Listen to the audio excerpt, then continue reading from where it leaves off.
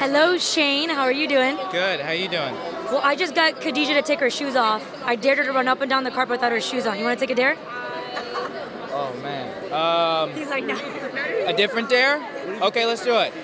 All right. I dare you to tell us who the most important woman in your life is. Oh, that's so sweet. It's my mom. This is my mom, Joan. Joan, I am good. I knew that was, well, at first I thought she was your sister, you know. You're right. At first I thought it was your sister. You're good. And then I saw the smile and I go, it's got to be the mom. Yeah. She's got the...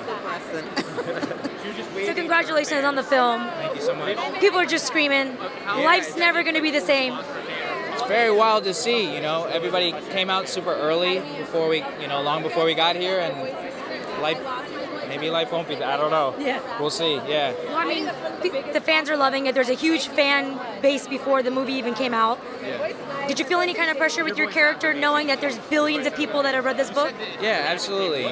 People have, they live with these characters in this world for a really, really long time, and, these characters have gotten them through some hard times and have motivated them and inspired them, so it's just my job to try to honor that as an artist, right? To bring life into this person that they've come to love and this world that they've come to know. So I hope that I did that. I tried my hardest, and so I hope they feel that when they see the movie.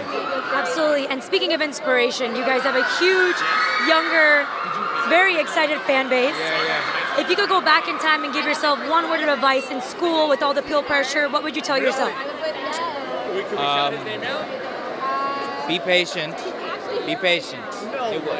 Don't stress. I was talking to somebody about it. It's like in high school and when you're younger, the stakes feel so high too. Everything is life or death. And as you get older, you realize, looking back, you're like, oh, that thing wasn't as big of a deal as I thought. So those would be the two things. Be patient. Things will align, and also, breathe. That's amazing. Congratulations, and your sister's looking beautiful over there. Thank you so much. So are you. Thank you.